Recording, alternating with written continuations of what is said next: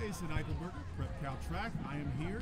Dylan Curtis of Redondo Union High School, #1 in the state of California, cleared 16 feet 1 inch today, third attempt. First and foremost, little congratulations. If you could, just sort of take us through that jump. Did you feel like that was the one when you started down the runway there? Absolutely not. I just kind of went and did my thing, and it worked out in the end, and which was great. But no vault felt perfect today. I kind of just went, and I guess I cleared the bar when I landed on the pit, and that's basically it. Now, you said no jump felt perfect, but obviously when you have a big clearance like that, things work right for you. Just talk a little bit about how it feels, even on a day where you said things might not have been the greatest, still able to get over that 16-foot barrier.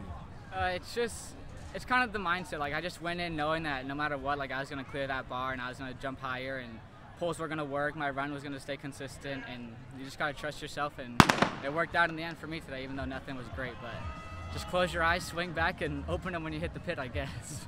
Now, it's April 1st today, and obviously when you clear that mark, it's only getting higher from here. Yeah. What is it going to take for you to improve upon that performance here today? Practice, be more consistent in practice, get stronger, lift more weights, run faster, go up pulls, and just put everything I have into every jump. Obviously now the question is, what are the goals for the rest of the season for you? 18 feet. That's what it is. It's 18 feet. Chasing that bar. Well, we look forward to it again. 16-1, California State leader, Dylan Curtis, Redondo Union High School. Congratulations. Thank you.